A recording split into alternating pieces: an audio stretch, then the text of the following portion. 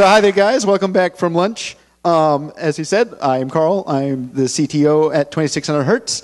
And I'm just going to kind of go over a little bit about what we've been doing and give you a little bit of a heads up about what's coming up. So we'll go over some of the technical milestones that we've managed to achieve, the reseller milestones, the end user milestones, and then I want to talk to you about Kazoo 4.0, which some of you might have heard a little bit about, but I'm going to solidify the pillars that's going to bring that version about. So with the technical milestones, well, we've been extremely busy.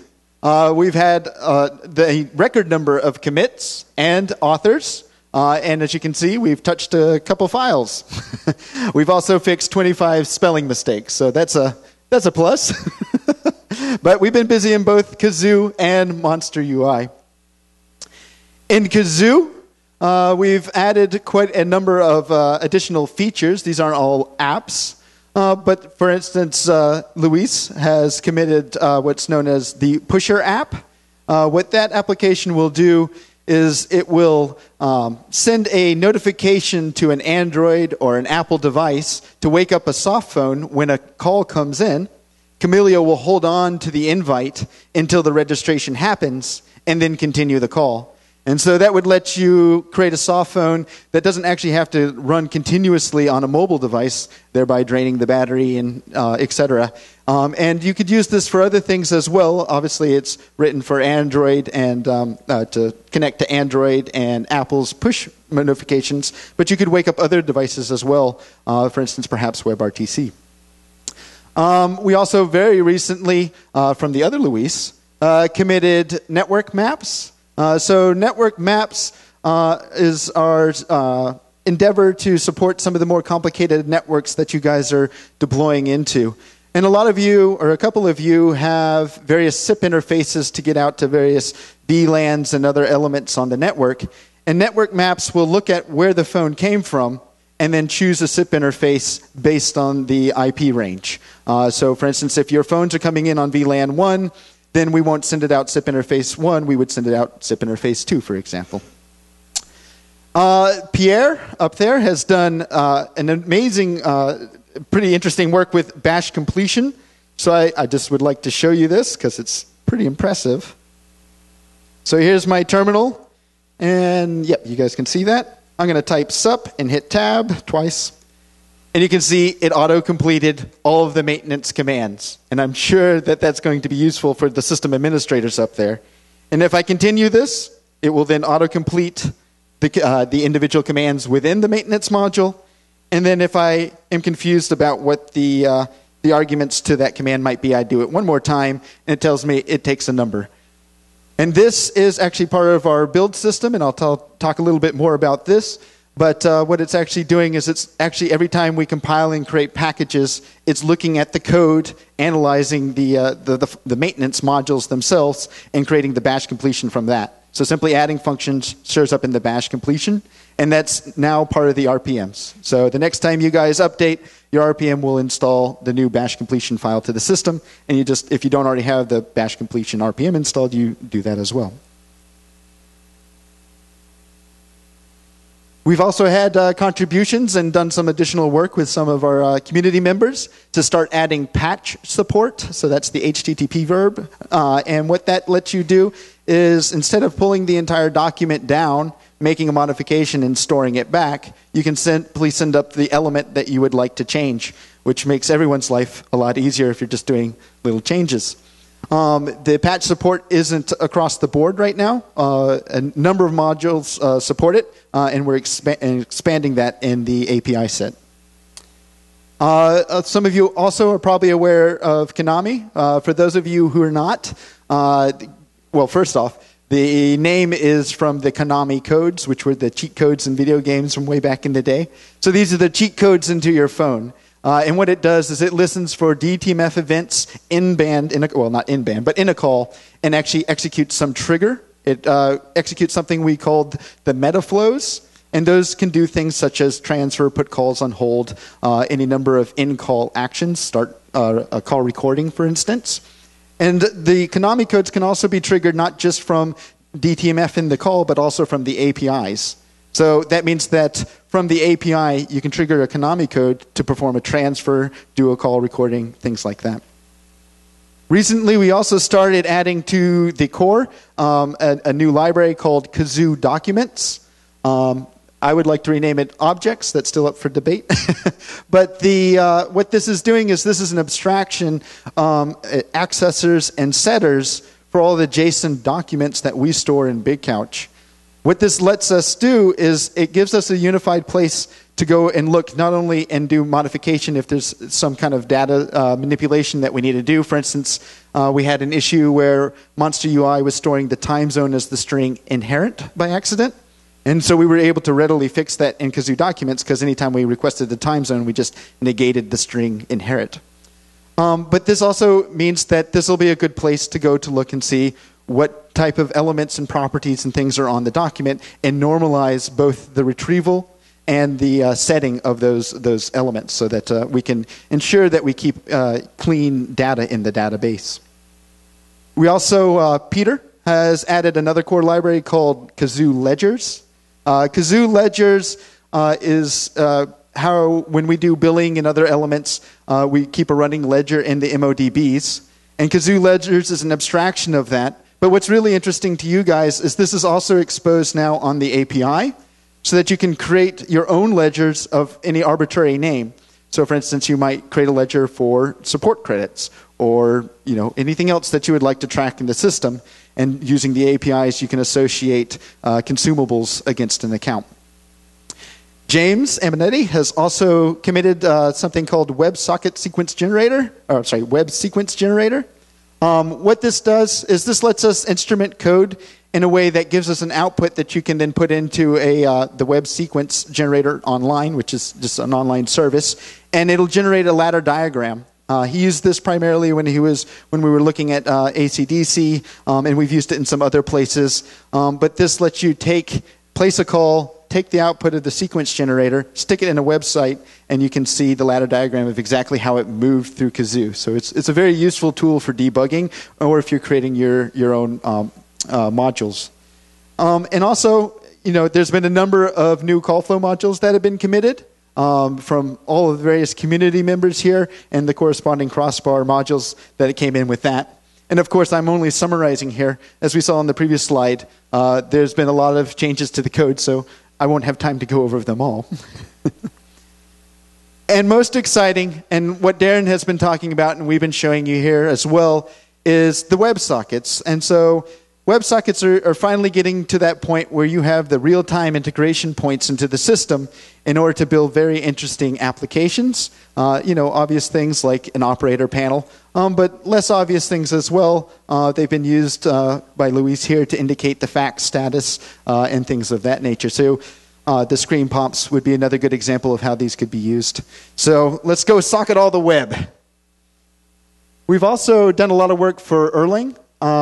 Just being able to support the next version, and obviously we're skipping a version since we're a bit behind on that. So we'll be jumping probably to 17.5 at the moment anyway. And you might have also noticed that the pull requests and the build system themselves have been extended with Travis to run Dialyzer. And so what Dialyzer is, for those of you who don't know, it's a static code analysis system which it checks the quality of the code. If we have some function and we say we expect numbers and somebody sends a string, Dialyzer says, hey, that's not going to work. And so this lets us catch some of the grievous coding errors and some of the more complicated ones as well, really early on. We've also been doing a lot of work because Dialyzer relies on the specs and normalizing the specs and coming up with standards to ensure that all of the functions have proper and specs so Dialyzer can do its job. For those of you who've been compiling lately, you might have noticed that the make command is also checking the syntax of all the views and ensuring that those will be able to be properly loaded into the database. A couple of times there's been, for instance, a comma missing or something, and the view doesn't get updated when you guys run the migrate command. So now the make compilation will actually check that. Another really interesting one by Pierre, actually both those are by Pierre, was the addition of xref checking. So this is a built-in tool to Erlang. What this does is it checks to make sure that you're not calling a non-existent function. So if you typo a function, leave a U off a count or something, as has happened in the past, this will complain very loudly. And of course, we've had unit and proper tests in the system. They haven't been part of an automated build. We just periodically ran them. They're now part of this Travis integration that we've been working on. And so the unit test and the proper test run regularly. And if you've been paying attention to a lot of the new commits that we've been making, they've been adding a considerable number of tests as well. And so just to kind of show you guys here what that looks like, and I don't mean to pick on this particular one, it just happened to be the first one on the thing, but this is a pull request that was submitted, and this is telling us that this particular build has failed. And you're not really sure why, but if you come down here and click on details, what you see is the output, and this is, if you notice the scroll bar here, quite a lot of data, but at the very bottom of it is the reason that it failed. And here we can look that the dialyzer is complaining that this thing says that somewhere it's going to use OK, action, and they're giving it OK. So that can never match. That would crash, right? And it could be just that that spec is wrong. Like I say, I haven't actually dug into this, but these tests run every time you commit a pull request. And we've made it a policy of the office now that we cannot accept a pull request until the test has completed and passed. And so this is helping us maintain our code quality just from the directly from an automated way.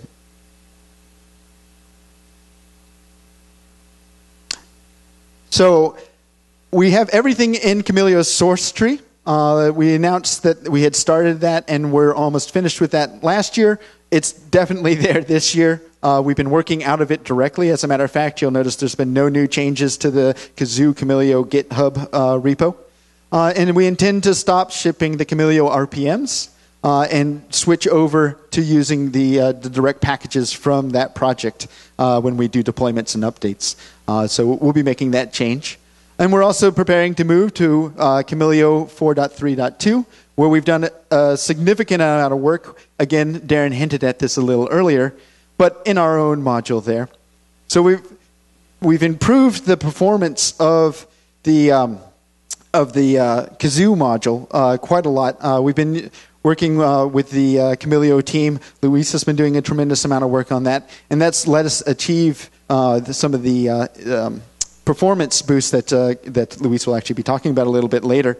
And in this version as well, all of the queries that we do to Kazoo are no longer blocking. Those are using Kamailio's asynchronous capabilities in order to make those queries. Another big one that gave us a huge performance boost was we used to, when the registrations would come into eCall Manager Registrar, they would be incomplete in Kazoo terms. They were all the SIP information, but they didn't have what we called the supplemental parameters. Easy example would be to send out email notifications when the registration is lost. That's actually part of the parameters that's stored in the registrar. So what would happen is for the first registration that would come in, it would get stored in eCall Manager. eCall Manager would detect that it was the first registration, issue a query to get those supplemental parameters, and then add them to that stored contact. Now we've moved that so that when Kamailio publishes the registration success, to do that, it would have had to have queried Kazoo in order to get the credentials, of course, since it's authenticating it. So when it got those credentials, it also gets the supplemental parameters and then passes them along on the reg success. So that removed a query response for the first of all registrations, which actually improved the system quite a lot. So obviously, you saw the FreeSWITCH guys here. There were some questions as well about 1.6. Yes, we are moving to 1.6, and all of our commits and mod Kazoo is in the FreeSWITCH source tree. It's been there for a little while, but they are ready and we're ready, and so we're going to start doing the migrations. There is one caveat to this. As you might have heard as well earlier, they are now preferring Debian. And so we're coming up with migration paths to provide means for you guys to switch your media servers, which were CentOS, into FreeSWITCH. We've got a lot of ideas how we can make that as painless as possible. But as we start to migrate these systems, we would like to start moving your media servers to Debian. We'll also start providing Debian packages for everything that we build as well, so that if you would like to unify the entire platform on that Debian OS, then you'll be able to. So obviously this opens the door to the amazing video services that we saw them demo here. And with all the WebSockets, webhooks, and configuration APIs as well, you'll be able to build very interesting video services from that. They've also done a tremendous amount of work, as Mike had mentioned, with Opus. They've done a lot of WebRTC work there. They've done some DTMF improvements, and of course, lots of bug fixes on that particular branch as well. So you should look forward to all of those. So let's talk about some of the reseller milestones that we hit this year. So webhooks, we've actually extended the webhook data significantly. Peter has done a lot of work on this, adding a lot more events that you guys have been asked for. We solicited the community. We got a lot of feedback about what you were looking for, what kind of use cases you had, and what kind of things that you would like to see. And so we've been adding those, and those are coming out. We've also added some more debugging information to that so that you guys can get more insight into what's going on. A few of you might have run into the fact that if your webhook fails more than the configured period of time, we actually disable it to avoid trying services that could never reply, or well, not reply, but consume. And there was actually no button to re-enable it on the UI, so those two features became out of sync. So we've added all those things to it. And we've also improved the look of it. We're going through and doing UI refreshes and kind of bringing everything into a more unified experience as well. We've also done a lot of work with the white labeling. So some of you might have noticed the DNS helper. I'm not sure if you've been to the Monster UI branding app or not. But the DNS helper, you punch in your realm that you would like to white label. It will do DNS lookups, compare them to the things that we would like them to point to, and then tell you which ones are wrong and what you need to do in order to correct it. So that makes the setup of DNS much, much simpler. The other nice thing about this is if we ever need to expand, again, as we add WebSockets and everything else, perhaps if we put that on its own realm or domain, then we can add these to the DNS helper and tell you, go check the DNS helper, see if you've got all the correct mappings for those things. Of course, there is one caveat, and that is DNS caches things. Kazoo will do its best to go back to the home server, the SOA for the DNS entry, but some caching might be involved there. If you're doing a lookup, making a change, and looking it up again, it may not take effect immediately. And unfortunately, there's not a lot we can do about that. But if you've got some ideas about maybe a way around that, I'd love to hear from you. You might have also noticed a major app that's Teletype. That is, anybody here know what a teletype is, by the way? I didn't actually think about that. We got a couple, yeah. So a teletype is an ancient piece of equipment. It's a electromechanical device, keyboard and printer, and the computers used them for a long time. They also were wired into the phone system, and what you typed on one side would print out on the other. And so the Teletype app is the new email notification application. But this one is replacing the Notify app. So this gives you the ability to do complete what you see, what you get emails. So with WYSIWYG editors and token replacements, you can type out the entire email content that you would like sent, put in your icons or your logos, and that is the notification that will be sent out. The system is also highly extensible. So you might have noticed we've added a lot more notifications, and we will continue adding notifications as people need them. That gives you the ability to have notifications go directly to your customer or to your admin or your operations staff so that you know exactly what's going on, new accounts, things like that. The Teletype system also lets you direct where those emails go. So you can have them, for instance, a voicemail to email can be configured to both be sent to all the admins of the account that left the voicemail, as well as the user the voicemail was for instance, if you wanted to do that. Or you could have it... You could have, for instance, a new account sent to the person who created the account and BCC all the reseller admins. So it gives you a tremendous amount of flexibility in branding and white labeling. And we've also almost concluded the final work here for the porting manager, which will let you manage the ports in Monster UI. And so what this does for you is it gives you a unified view into all the accounts to see the port requests that your customers have filed as well. You'll get the email notifications. You'll be able to walk them through a series of steps, a flow that we've worked with you guys in the community to come up with, and that you can move things, for instance, to pending and or accepted. And accepted requires a port date. It gives you a little pop-up. You put in the date, and the customer then knows not only is it accepted, but what the date is. It's listed in their view. The ports, the port requests as well are grouped by the provider, which I think Patrick mentioned a little bit earlier, which helps alleviate the issues with people not submitting the correct ports because they didn't realize that you need 2 different port requests if the numbers are with different providers. So it automatically does all of that.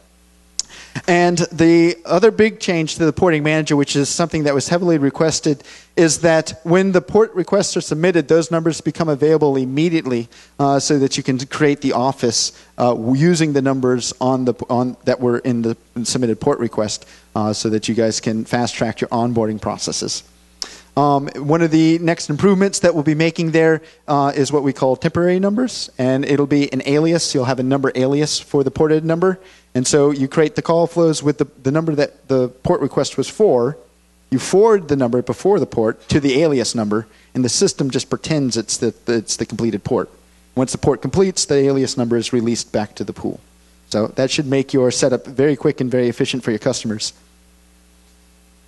And this is the DNS helper, just showing kind of what I was talking about before, where on the left-hand side, we tell you why we would like this DNS entry. We show you exactly what it is that we're looking for here, using your white-labeled request that you typed in at the top, the type of record, and where it should go on the side. And the little red triangles are there telling you that, hey, this isn't resolving to the thing that we expect. We've also written a migration app. So what the migration app allows you to do is take accounts that were created in call flows, in advanced call flows as it's called on Monster UI, and create smart PBX accounts from them. And it does that by going through and using a lot of logic that we've put together to identify this thing looks like an extension, this thing looks like a ring group, this ring group is used in 3 places, so it's just one ring group. Identifying, hey, this is probably the main number. And unfortunately, I was going to do all these things live, but unfortunately, with the resolution here, they end up in a box that big. So I took a bunch of screenshots. By the way, all the screenshots I'm showing you are from my dev server on this laptop. So this is all live and working. But at the completion of this, once you've gone through that wizard of selecting, yes, please do these things, please do these accounts, you are correct, that is indeed the main number, and you hit go, you can convert it to the smart PBX. And then conceivably, you can start giving your customers access to their own accounts and letting them self-manage, which is an excellent capability. And then, as Darren was saying before, we've improved the setup and management of carriers with the carrier app. Again, giving you more capabilities in managing the priorities of the calls. And we've added the ability to manage dedicated IPs. There's a series of sub-commands that if you have a bunch of dedicated IPs you're offering to your customer, you can assign them all as listeners in the Kamailio server, upload them into using the subcommand, put them into the system, and then your customers can grab them out of there automatically and associate them with their account. And then we use that when we route calls out as the outbound proxy.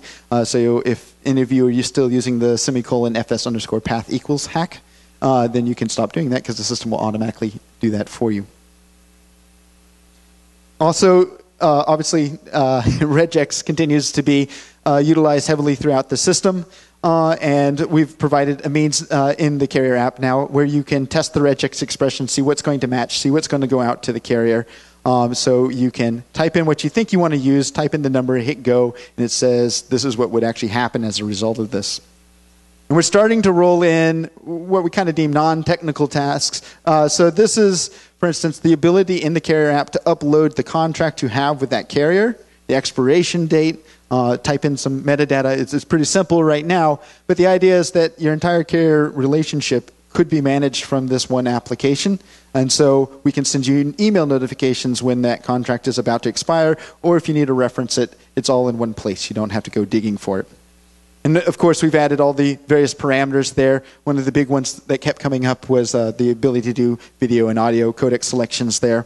And the templates, which allows you to create carriers that are incomplete in some way. So for instance, a reseller might create a template for some bandwidth.com or something else like that, some carrier, and put that into their system. Their sub-accounts can then grab that template, fill out the username and password, and you've done all the other work. You've done all the legwork to make that work for them.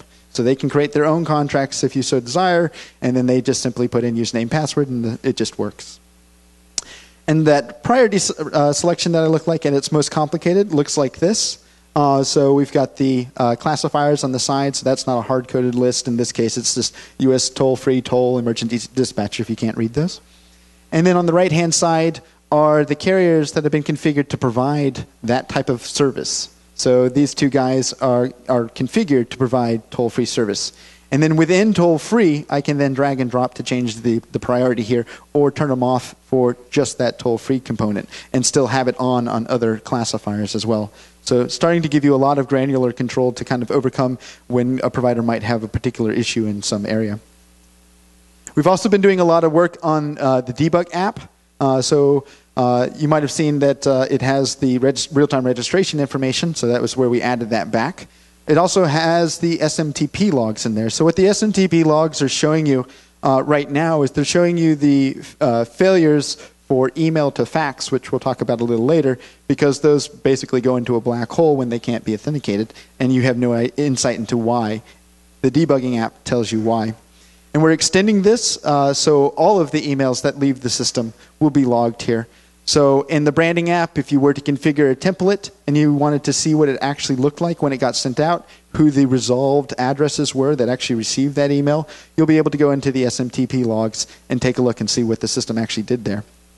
Pierre, again, has done a lot of work, a tremendous amount of work on providing SIP ladder diagrams. So this is a really cool tool. What this is actually doing is on each zone in the cluster, it's collecting information. Obviously, the SIP information using HEP. It can also parse the logs. A lot less efficient. HEP is a better choice there. But it stores for that zone the information. When you then go into the SIP ladder diagram tool, it'll give you all the CDR entries that have associated SIP information stored. You click on them. We collect that from all the different zones in the cluster, and then we have a fancy algorithm to reorder them and put them in the proper SIP order without timestamps. So this lets you see exactly what happened across the entire cluster as a SIP ladder diagram. And we're extending this. Obviously, what we would like to really get here as well is, in addition to being able to debug the SIP information, which is great, but also audio. So give you self-service tools to debug audio quality issues. And there's a number of ways that we can achieve that we're working on. We've also recently added another list to this that gives you the real-time subscription information.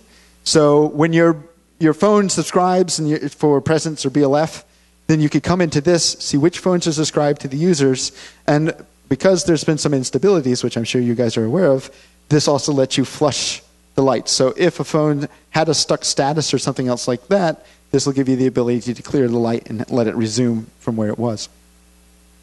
And the app looks like this for those of you who haven't seen, where we're also trying to get to the point where when you look at that registration information, it gives you a breakdown where the phone is, how it connected across the internet, and what it's connected to on your cluster.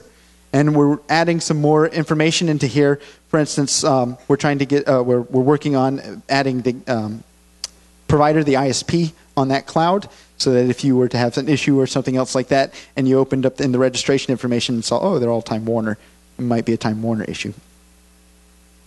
Also, requested quite a lot is the ability to change the Monster UI applications that are available to the sub-accounts.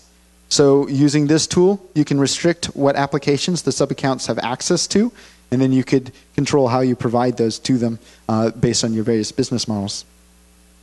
And probably one of the most useful ones here, at least for me, jumping around accounts, is that little pull down up there is giving me a search box and listing the hierarchical counts from this root level.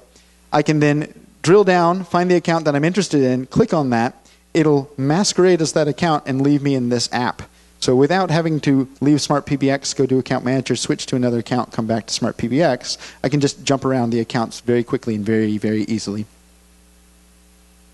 So let's talk about some of the end user milestones. So we've added a lot of language support. This gives you the ability to add different language prompts there. The call flows now expose it. And we have French, Russian, and Spanish contributions, and we're looking for more if you have a language of your choice there. And the UI pretty much matches that as well. We've also added in the international capabilities what is called the shared dial plan configuration.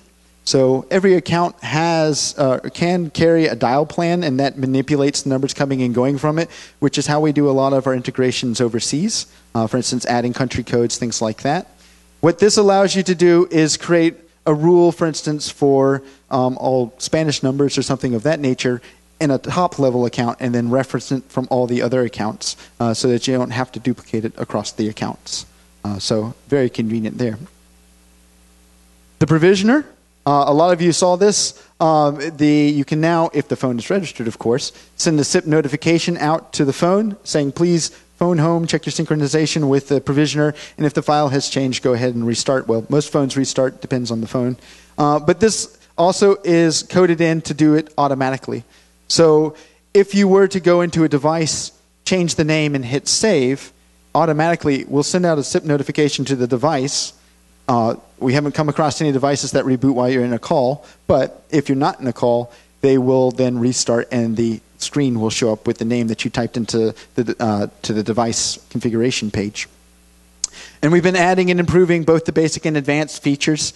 In Smart PBX, under the Advanced tab on the device, you can now configure BLF keys, both personal parking, parking slots, and presence indications, as well as speed dials. And that information gets pushed out to the provisioner. And again, with the SIP notify, the phones restart, it just shows up.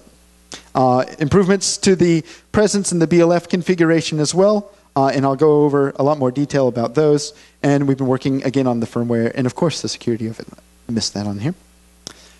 We've also done a little work for email to fax. So this lets you, of course, send an email with an attachment that then gets sent out as a fax. That's where that SMTP component comes from. Because when the system comes in, what we do is we associate the email that it was sent from with a fax box that's configured in the system. So we know the parameters of what the caller ID and all the other elements of how to send that fax out are. We also support fax boxes for the entire account now, which was another community request, because initially we just supported it on a per-user basis. But when those emails come in, if they come in from an unknown address, then Kazoo just simply ignores it. And that's where it goes into that black hole. And so coming back to the debug app and the SMTP, if you drill down, you'll see that there's the ones that get rejected have errors. If you go into the errors, they tell you exactly why it was rejected. For instance, can't find a match for whatever it came in as.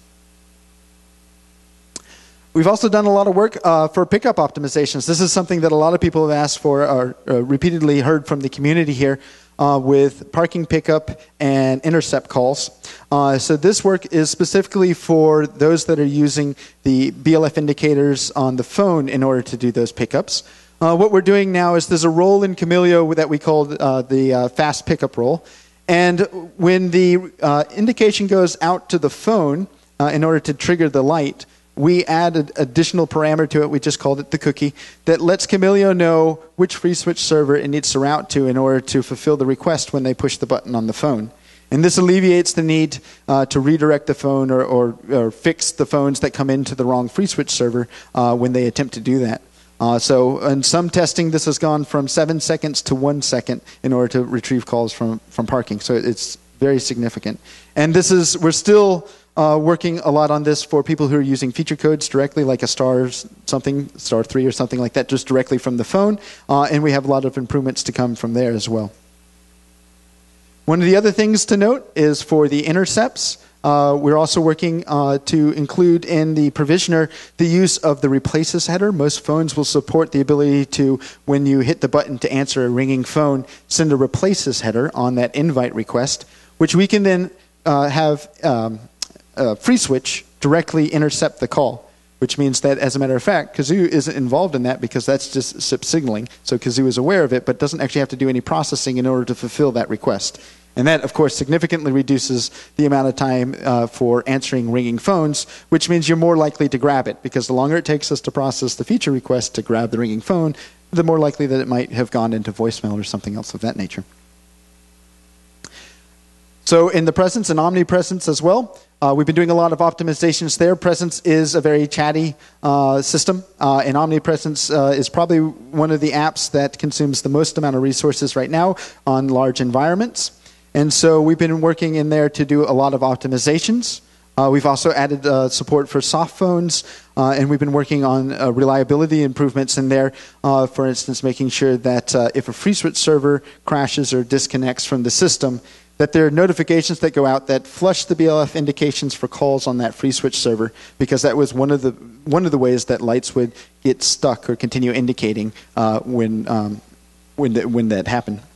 And again, coming back to the self-service and debug management, giving you insight into what the system is doing, and a point where you can go, and if you have a customer who's calling you, you can take immediate action there so that you can keep them happy.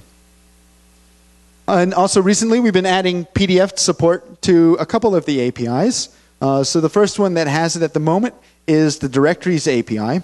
And what this is allowing you to do is you can make requests to Crossbar that will return a PDF of, for instance, the calling scheme for a company. So if you were to do a deployment, you could go into a company, set them all up, put the phones out there, click on a button, and give them a PDF of all the phone numbers in their account with the associated device names, usernames, things of that nature. And of course, we can put this on all their APIs as well. So there's a lot of interesting things that we can do here in order to help you just dynamically generate documents that you need during an onboarding or even just maintenance. We've also added the simple number search. So this is tied into Project Phonebook.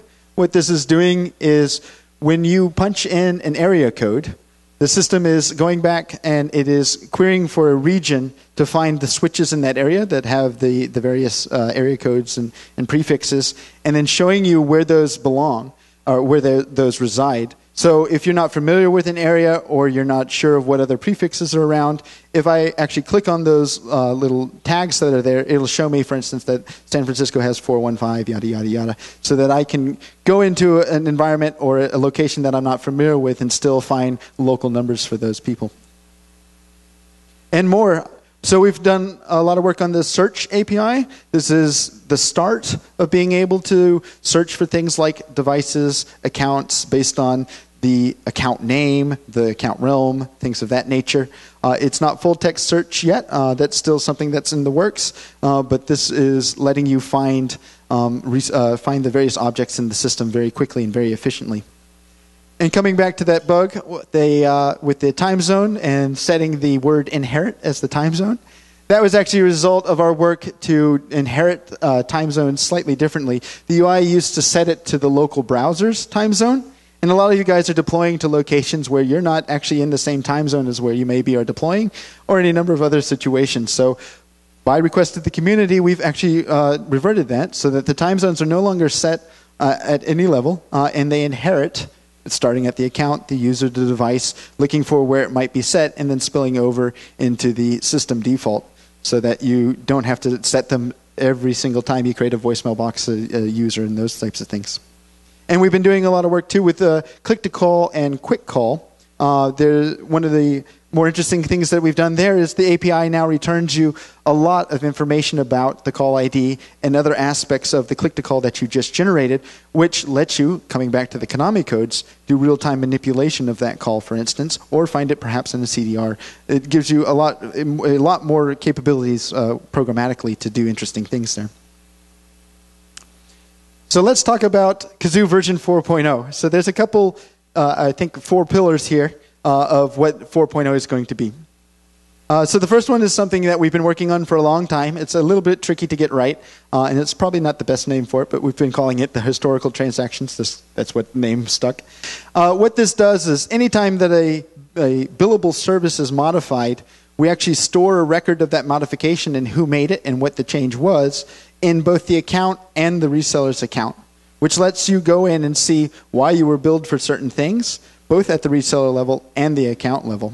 And so this will give you the ability to run reports, saying, oh, I see that George changed and added a new device to the sub-account, and that's what caused the spillover to that transaction on the 4th of May or something like that.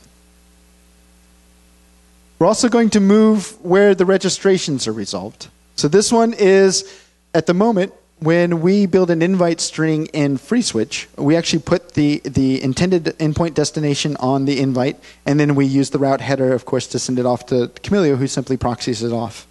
What we're going to change here is we will use the username @domain on the invite, as kind of is intended. When it comes into Kamailio, Kamailio will then resolve the contact string and forward it off. And this fixes a couple known issues with tags and things like that, which aren't stored in the registrar, so that WebSockets, TLS, and some of the other phones that have additional parameters on there don't have any issues whatsoever with those headers being manipulated because they're just added and sent out. It also means that all we have to do is send it to the correct Kamailio server, and there's never a race condition of Kamailio has already solved that problem. There's no race condition of, is it still in flight on the message bus for the new registration and the port changed, and now we're going to get it's not going to work. So this is, and it also gives us some performance because, of course, we no longer need to do these lookups. All we need to know is which Kamailio server to send it to as well. And if you register to multiple zones, then we're just going to use the latest Kamailio. It'll have the latest registration. There's also pull requests currently pending, and that one is the Kazoo number manager rewrite. So the Kazoo number manager rewrite is moving into a more modular system in there. It's something that I hinted at last year with regards to being able to support lib phone number, the Google library. So the initial rewrite right now is fixing an issue. There's a phone numbers document, and I think I might have mentioned this last year, but it stores all of the numbers associated with an account on one document. And that's a significant pain point. It's what makes the number manager so slow. And it also limits the total numbers that you can assign to an account before you run into an issue. For instance, if you tried to put 500 numbers on one account, then you're going to have 500 numbers on this one document, and it's very slow to process on the order of seconds. So part of the Kazoo number manager rewrite is to store those numbers, in the pointer numbers. These are not used for routing, by the way, but the pointer numbers as individual documents in the account database and using views to aggregate them together. And then we can paginate and do other operations against them. And because they're individual number documents, it's easy to go in, if you remove the number, delete the document, things of that nature. So that will enable you guys to create accounts that have hundreds of thousands of numbers, at least in theory, if not more. It also, while we're at it, we are normalizing some of the code base, learning from our lessons. The current whistle number manager is a considerably old core library, and there's some other optimizations that we've learned in the past where we can make improvements to reduce some of the queries that are required in order to do the operations that it performs. And also abstracting the number manager components internally into various modules will also allow us to break up some of the things like WNM_number, which is a monster of business logic, which is difficult to maintain, and give us the ability to put unit tests and proper tests on these things. Like I say, as we go through and do these modifications, we're adding more unit tests to keep the quality there. Another big one is storing the voicemail messages in the month-only databases. So what we would like to do is move the storage of the voicemail metadata and the media document into the month-only database, and that will mean that there are no modifications going into your config databases except for changes, to the configuration through the UI. So those databases, the configuration, the account databases will remain stable. The month-only databases will then be able to store all the voicemails, and when we do that, we'll use the metadata on the media document in order to track which mailbox it belongs to, so we won't have to continuously modify the VMBox document, which will give us the ability to very easily have voicemail messages that belong to multiple mailboxes. We'll be able to recover metadata if there is some issue. If you needed to restore a voicemail box, simply moving the folder name will just have it show back up in the metadata again. And it also means that with the voicemail messages in the MODB, those can be rotated out, archived, and they are not stored forever in the, well, not forever, but they're separate from the system database. So theoretically, you could store them on an archival server forever. And it gives you increased scalability with regards to that. And the last one here is the Kazoo Couch Manager. So this one is, we use a library called Couchbeam, which underpins the interface that the communication that we make with Couch. There's lots of improvements that we can actually make at this time based on removing that library, which will give us quite a significant performance increase. But the other aspect of this is we can add at the same time connection pools that manage multiple Big Couch clusters. So what this would let us do is it would give us the ability to write rules saying things like those MODBs are now on this Big Couch cluster, and these config account databases are on this config cluster, and my archive is over on this Big Couch cluster. And you can start to split up your Big Couch clusters, or perhaps even based on services. These are my premium customers, those are not, things of that nature, for instance. So this will give us a lot of flexibility in where that data is stored, lets you start to break those and start giving you some archival options, as well as because those account databases won't grow anymore, they'll be stable when the MODBs aren't there, then you can actually have services that you can scale, and then your config cluster that is just the rock solid, really nice hardware to ensure that you have 100% uptime. So what to expect, like I was saying, with the Couch Manager changes, the database, all the database operations, we expect them to be much quicker. We've done some initial testing, and we believe that there'll be a significant performance increase by removing Couchbeam. Obviously, with the phone numbers document move, you'll be able to store thousands or hundreds of thousands of phone numbers in a single account. Moving the voicemails gives us an easy path for additional features which you guys have been asking about in the voicemail system, as well as allowing us to store those efficiently and elegantly, and perhaps archiving them forever outside of your account databases. And these are the last major things in giving you a turnkey system that scales to hundreds of thousands of endpoints and beyond, without having to know how to tweak the various parameters to overcome, like, for instance, the phone numbers document when you run into that if you're building that kind of a system. So this really is, like Darren was saying before, closing the last gaps that are in the core library and allowing us to really focus on the feature code, the features, and the community contributions and requests that we're receiving. So that's my presentation. Thank you very much, guys.